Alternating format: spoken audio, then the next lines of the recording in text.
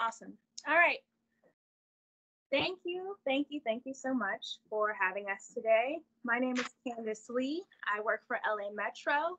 And today we are honored to be receiving our award for LEED Golds for the Location 64 building, the maintenance of way facility for the Purple Line project. This building was created in association with a number of partners, one of which you will be also seeing very soon, Ignacio Roman, who is the resident engineer for this project.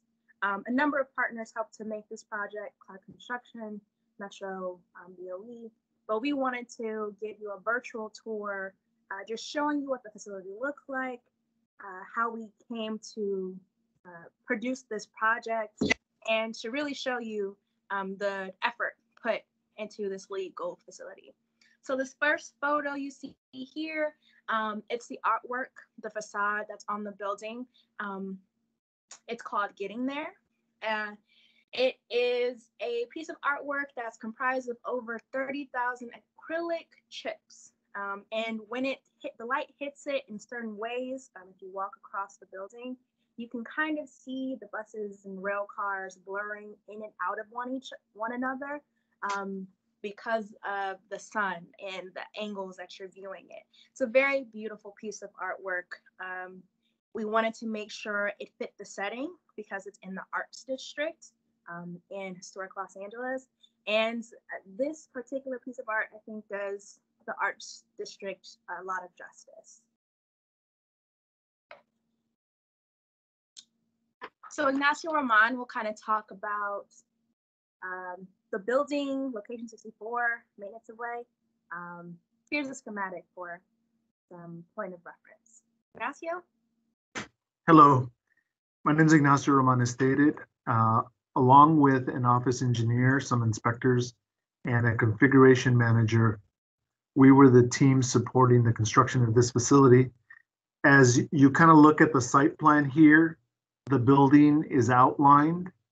I'll talk about it a little bit more in a second, but let's look at the site. That dark area that looks like maybe a Y that's facing towards the north, that is actually a set of tracks that splits into two, goes into the building. That's the outline of the building there. And one goes into a maintenance pit that it's at where the workers work below the vehicles, the rail vehicles. And the other one is at grade where the workers can easily climb on top of it and work alongside of it. As you go up a little bit, you'll see kind of a shaded area that looks like it's curving, maybe part of a circle, quarter of a circle. That's an easement, and underneath there's a storm drain that belongs to the city of Los Angeles. It's 90 inches in diameter. It's 100 years old, and there's a lot of coordination with the city to make sure that we protected it prior to allowing our vehicles, which are quite heavy, to cross over it. Dark area that's close to that Y, that inverted Y, and that dark area is the permeable pavement area, and we'll talk about that later, give you more of an idea. As you go to the top right area, you'll see that there's a little triangle there. That's where the tracks join another metro facility by the name of Division 20, and that's where the rail vehicles actually travel and they're maintained. This facility maintains non-revenue meaning that ridership does not get on and pay for a fare. So non-revenue vehicles are the fleet services for Metro that include regular passenger vehicles for supervisors to move back and forth, as well as utility workers that maintain the track work, the systems, the signals, the power, and you'll see some of those utility vehicles, trucks, shortly. And then as you go to the bottom of the page, that's the area as you enter. It's got a one-way in, one-way out, separated by a guard shack. This is a controlled facility, and Metro maintains 24 hours, 7-day a week security. Also, just below it, that would be the street Santa Fe, which if you would take north a little over a mile, you'd get to the Metro headquarters, which is also Union Station. So this facility is accessible by walking or using one of those shared bikes as well. And then just south, if you go to the right, which you'll see later where it's empty, there's a iconic 6th Street bridge being built, and you'll kind of get an idea of what's going on there. Let me talk a little bit about the building now. Even though it's shaded, you'll get an opportunity to see it. The building is composed of 3 stories. We started below the surface by placing some footings that go to the perimeter of the building, as well as a couple in the center for some of the load-bearing columns. And then there's a layer of methane gas collection that eventually pipes the gas up passively because it's lighter than air. And it goes up through the walls through a series of pipes, and eventually it comes out through the roof for ventilation. Utilities are all buried there as well. The floors are composed, and not just the ground slab, but also the floor separating the second and third, and then the roof as well. They're composed of reinforced concrete slabs. The building, you'll see later on as well, is has a skeleton of welded steel and cross bracing, and that's kind of interesting because it was left exposed as kind of a reminder that this is more of an industrial facility, even though when you look at the picture with the artwork, it's quite a modern, beautiful looking building. The outside is composed of 2 different types of panels and glazing as well. The lower level has prefabricated reinforced concrete panels that you'll see later on. And then as you move up the building to the 2nd and 3rd floor, you have an aluminum alloy panel that's insulated and weatherproof. There's also a ramp from the 1st floor. And if you look at the lower right-hand column, there's kind of like a little void of the building, kind of in the middle, as you look at the middle, and that's where the ramp is. And that'll take you from the 1st floor up to the 3rd floor. And on the 3rd floor, there's almost 100 vehicle parking lot on top there. So kind of unique about that 3rd floor.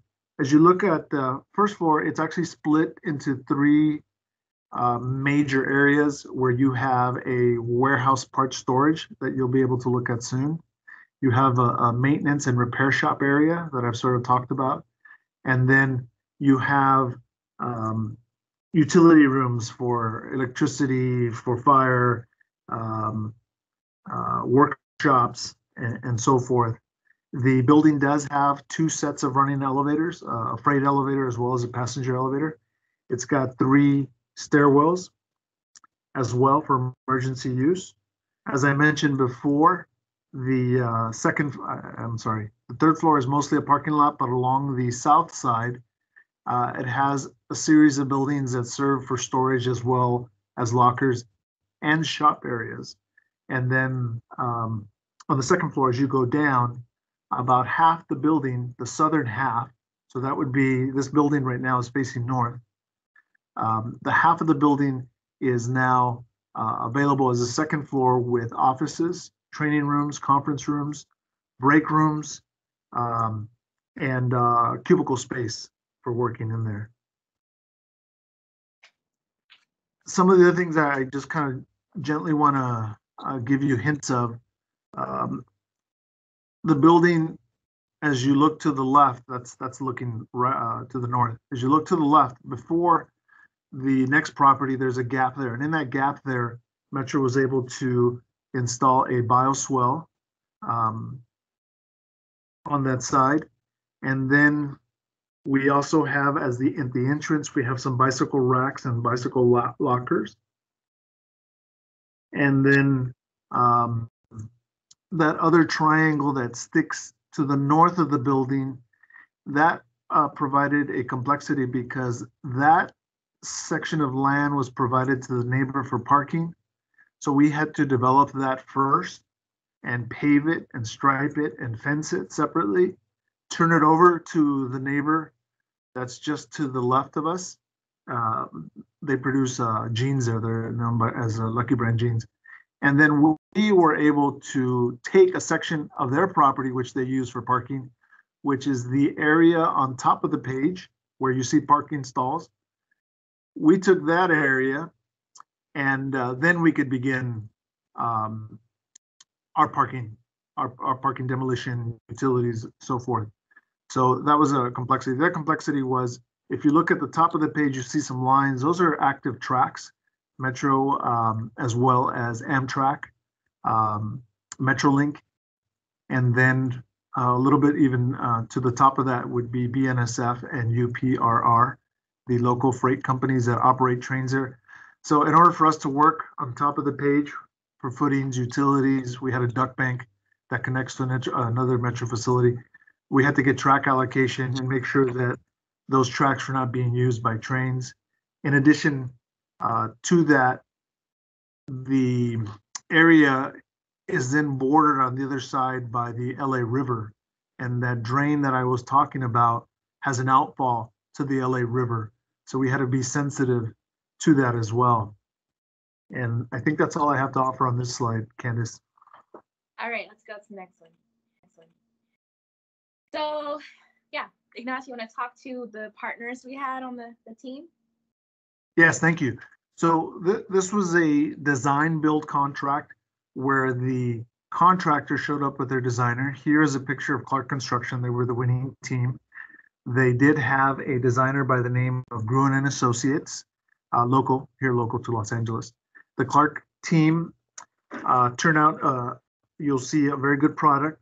But unfortunately, we had turnover of 3 different PMs. The PM with the blue shirt at the top wearing a hard hat and sunglasses is Damian DeLora. He was here the longest, thank God. And his team there includes their area officer in charge, a vice president for Clark. So a lot of attention, that was great. Their safety manager, quality manager, office staff, and superintendent, as well as project engineers who had zero. The project had a value of about $7 million, not a small project. And it's quite complex, as I mentioned earlier. We'll go over the maintenance fees and the warehousing. There's a lot of complicated mechanical equipment and sensitive to installation.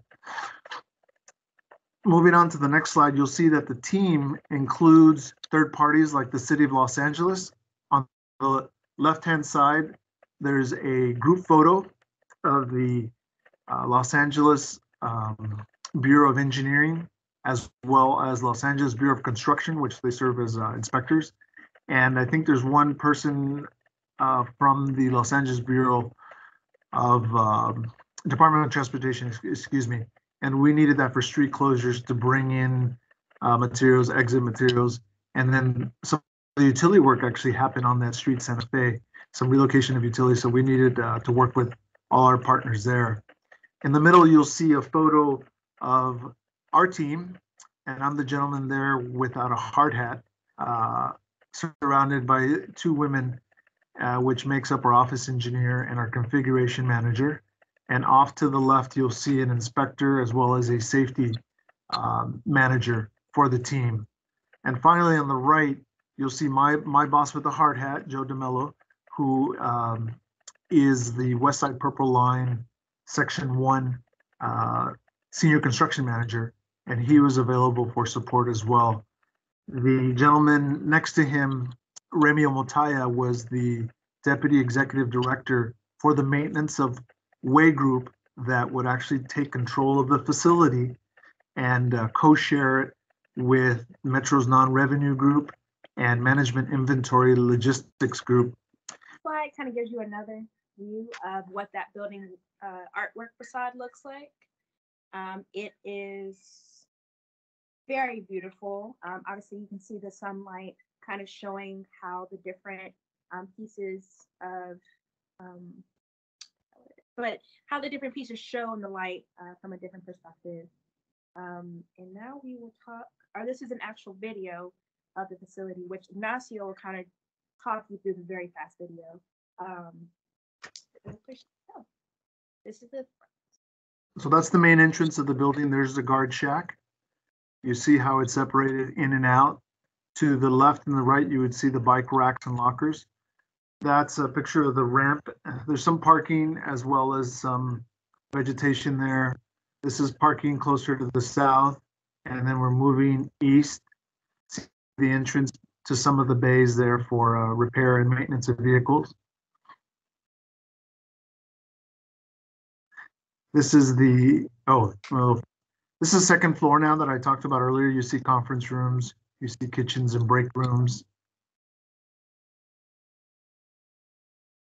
This is walking down the hallway and looking at the walls and looking at the bulletin boards for information as the workers come in. Keep in mind that workers come in here in 3 shifts.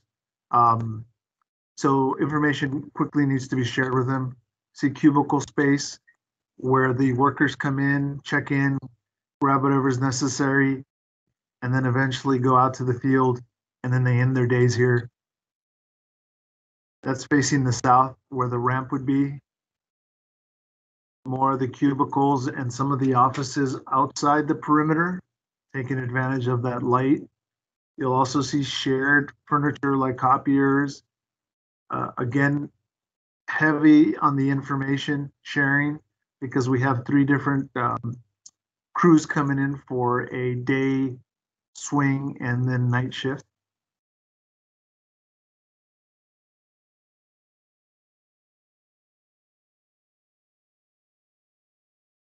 And that's coming out of that operations. So we have a operations area there. These are some of the signal maps and track maps that are you could be dry erase boards. They could be manipulated and made notes on.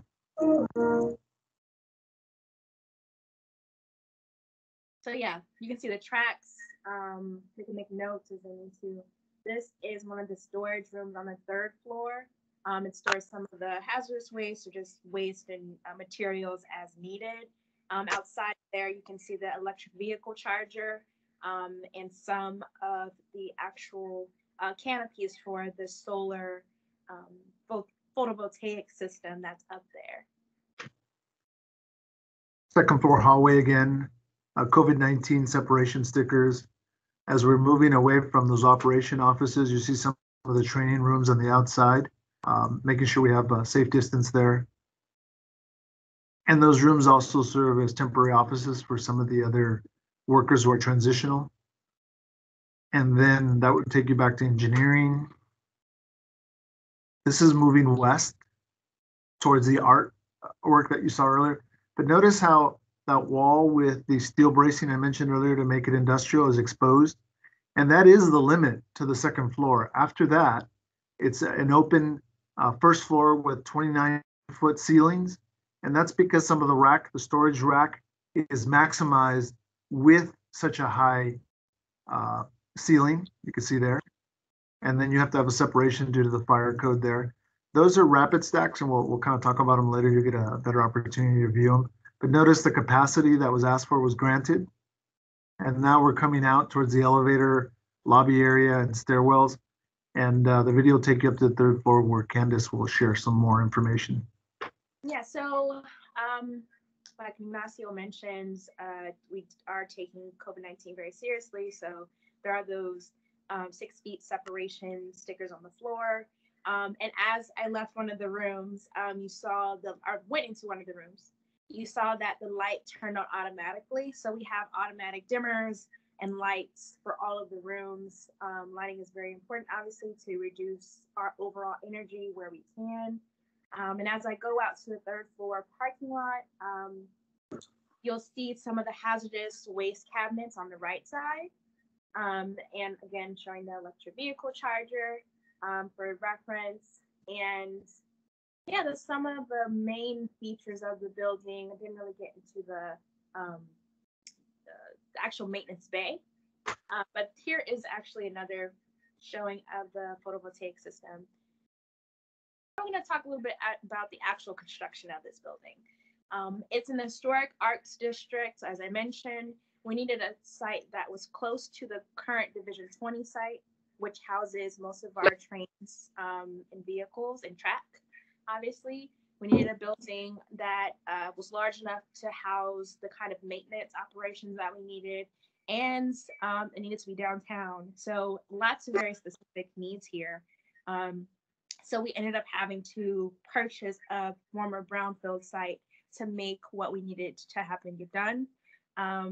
In buying that brownfield site, we had to do a very extensive remediation process, which took about a year for the soil remediation practices and we're still working through groundwater remediation practices till this day. You can kind of see in this video, or not video, this picture, they're removing the current concrete once they were demolishing the building that was once there. Here you see an actual photo of that soil being, or the contaminated soil being taken away off of trucks. When we could, we wanted to make sure that, well, one, the hazardous soils that were being taken away were taken to the right facility. And for the soils that did come in and replace that soil, we were able to reuse soils from a current project we're also working on, Regional Connector. So we were able to introduce some reuse opportunities by using their current soils. So we didn't have to purchase from an offsite project. And we had that concurrent kind of connectivity between projects and project teams because they had soil to give away and we had soil we needed, which is nice. And here is some information on the construction waste diversion. For this project, we had a goal of 75%. We ended up meeting the goal and exceeding it by about 2%. We had 77% diverted waste, about 606 tons total that we were able to divert from landfills, decrease our total impacts to landfill waste and just landfill problem that exists in LA County, LA City specifically. And one other aspect I think is very important, the sweepy dust mitigation for the site was very extensive. We had to make sure, because before the site was obviously cleaned up, that we didn't let any of the soils accidentally get off site. So we had an extensive dust mitigation program. The water truck would go across the site every couple of days just to make sure that nothing was leaving the site and that we were making sure that we were protecting our neighbors from any of the contaminated dust that was on site during the early construction process. So now Ignacio will talk a little bit more about the building and some of the aspects of it. Ignacio. So this is the south facade of the building. You're looking north. You can see the ramp. And if you follow the ramp as it goes from concrete to the steel, you'll see again some of that steel cross bracing. And then eventually you see the second and third floor. The building here, after the steel was installed, and this is the pretty much the facade where the pictures were taken for the topping off celebration. What you see here is you'll see that the first floor is lined with prefabricated concrete panels that I mentioned earlier, and those were trucked in and then hung with the crane. And it was kind of like a jigsaw puzzle the way they were designed. In each panel had a unique location. Some of them have cutouts for doors, as you can see, if you look towards the left. Some of them are smaller. As you look at the ramp and they go up, they become larger. And then the exterior has a anti-graffiti coating as well as a grooved vertical line pattern to help with the vertical lines that you see on the second and third level panels that are composed of an insulated, weatherproof aluminum alloy that are also hung and then framed with the glazing. Notice how you have a lot of windows that are double pane glass that are hung on the south side to capture as much of the sunlight as possible. And then notice how they're tinted in different colors, not just for some color coordination, but also for allowing certain light to come in while minimizing the amount of UVB and UVA lighting. Also, you see that we have just to the left of the picture, a little kind of gray cabinet. That's one of the bike lockers that was mentioned earlier. There's also bike racks next to that tree. It's kind of hard to tell, but it would be just to the left of that. There's also parking that you see along the ramp, and it would be opposite as well. We can go to the next slide. This is This is the first floor. This is the warehouse part storage facility that we mentioned earlier. These are known as rapid stacks, and they're digitally controlled as well as hydraulically powered, where that vertical bar that you see there with the bucket has the ability of a kind of a robotic arm to take things from, say, that pallet stack at the bottom that you see there covered in visqueen plastic, and move it and stack it up on top, in the middle, in any section you want. So it helps with not only keeping our workers safe, but it's actually more efficient. And then if you move to the next picture, not only do you see the stacks and the capacity and see how high they go up, but in them, because of fire code, you'll see there's some red fire lines that run up, and eventually they go in the middle of the racks. And that's just in case we were to catch fire, they'd be able to extinguish that fire. Moving into the other section of the facility where we have the rail bays for maintenance and repair. This is the one with the sunken pit so that workers can get underneath the carriage of the vehicles. Now, these vehicles are not the passenger vehicles where you would pay a fare to ride. These are the vehicles that if that train breaks down, acts as a tow truck. These are the vehicles that have rail wheels that go out and adjust the rock we call ballast, that adjust the rails, because over time it settles and it moves. So we want to raise it back up and be able to maintain not only the rideability, the comfort of rideability, but also the drainage of it. Notice here that in order to facilitate the maintenance of them, we have a lot of lubrication and compressed air and antifreeze lines on both sides, and they're color coded to identify what type of lubrication is in there, as well as waste drums and access and egress and degress for the pit. There are two maintenance bay for railed vehicles. That's one of them. And then the remaining 9 out of 11 are for rubber tired vehicles that include general fleet, cars that you saw earlier parked by the ramp, as well as many utility vehicles. And here you see some of the trucks from ones that are to carry materials, others that are already stacked with tools and equipment, and finally some that have a boom. Notice that it's quite complicated in here. If you look far to the right, on the top, you'll see like a yellow bar. That's a crane. And in that crane, we could pick up heavier loads. Hence, you see that that truck with the boom. We also have floor jacks that are called vertical lifts, and they're inserted in the ground. And then as needed, they will raise the vehicle up or not. We also have exhaust fans for carbon monoxide and carbon dioxide. We also have more hose reels for the lubrication as well as the compressed air, etc. We have computer diagnostic machines in there as well, and probably many more things I'm forgetting, but that kind of gives you an idea of what the maintenance bays are for. So now we'll talk a little bit about what that solar rooftop looks like. So this is a schematic of the solar rooftop design. There are 4 canopies currently, some which serve as just general canopy for the building, others would serve as canopy for the parking spaces.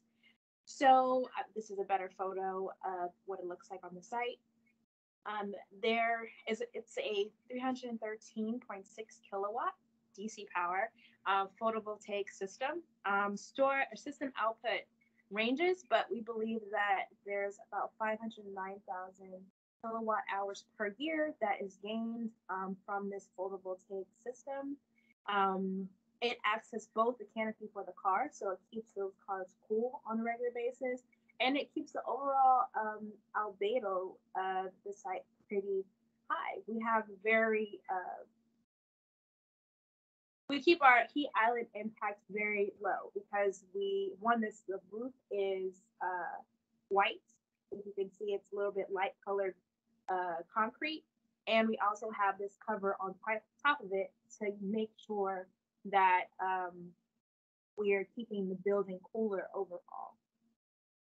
And here's another photo of that photovoltaic system, as well as the light colored pavement on top of that building. So it's bouncing and reflecting off the solar radiation. You can also, again, see a better photo or better look at this rail system that integrates with the current Division 20 track site. So it takes on those non-revenue vehicles into here. And here's some other photos of some of the storage systems there. Ignacio, anything else here? Yeah, that other curved area that's light, it's also concrete, has a blue waste bin and then a yellow truck. That's the drainage structure that I mentioned earlier. That's 100 years old, so we had to protect that. You'll also see north of it or top of it, you'll see the white independent hazardous waste storage facility there with alarm and controlled access as well. Then as you move to the right, you'll see some more blue waste bins, and those are permanent. The facility separates waste. And then you can't see this, but if you were to look at the separation in between that other neighbor, which is Lucky Brand Jeans, and our facility, you would see the bioswale. So it's kind of just north of that building. And then as you move over to the right, you'll see the street Santa Fe, where we had to do sewer, storm drain, electrical power, and communications relocations. Not only is it convenient to have, but we had to widen the street there for the city. You can kind of see a concrete truck on the outside of it. We had to widen the street for them as well. And because the Arts District has a lot of public art and a lot of creative individuals that are there, there's constant filming out there. So there's a lot of coordination with them for us to have access or not, to give access to them, closing of streets so that we had to direct our deliveries to take different routes. A lot of coordination there. And then if you go a little bit more to the north and you see a bunch of white cars parked, it looks like the dirt area, that's the head office for the city of LA reconstruction of the iconic 6th Street Bridge, which is quite beautiful if you get a chance. But there was a lot of coordination, and many times we would just walk over into their offices or they would walk over to us. Now, finally, before we leave this picture, notice how the site is quite compact and it has a lot of neighbors all around it. As we were building it, we quickly realized that the workers would not be able to park on site. So one of the things that we did is we said, if you're going to park on site, when the time comes, you're going to have to find your own parking. So the contractor rented out a facility for parking of their workers and then had a bus that would bring them forth. And one of the things that they noticed that people didn't want to use the shuttle. So the workers started to commute and carpool quite a bit. So it cut down on the number of vehicles. The other thing that happened was when we were on site and we had these creative solutions to problems, that continued throughout the entire construction process. So sometimes having limitations. That's all.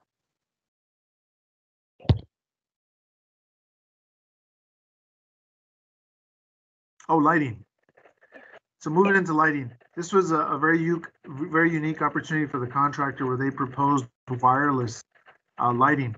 Not only did it save them some time and money, and as I mentioned earlier, the schedule was quite tight, but it allowed us more flexibility. Not only do the lights come with sensors where motion is detected to turn them on or off or sustain their lighting, but this wireless lighting was connected to the building management system and also had the capability, or has the capability today, to be programmed through a cell phone, having the right authorization. So some of the things like the COVID-19 impacts that have changed the way we work, initially from almost deserting the facility, the lighting control was reprogrammed offsite. And then as people have come back, certain areas have been given more light use and so forth, without having to have the actual individual programming in the building light system. So a very good product that we received here. Here's one of the conference rooms. I didn't really get to show a good photo or good photo in the video. So here's another look at it. Lots of natural light coming in. To the south of the building, you can see the historic Street Bridge, still going up to this day. Yeah, each conference room has a number of baskets and recycling bins that people can access. It's also accessible in the cubicle and office stations. And now we'll talk a little bit about the permeable pavement and just LID components of the project.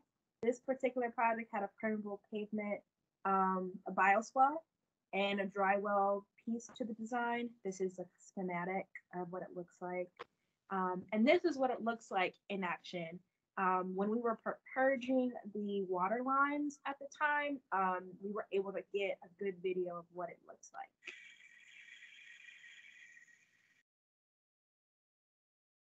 So the area is about right here, and can't really see the whole thing, but it falls into this area as well.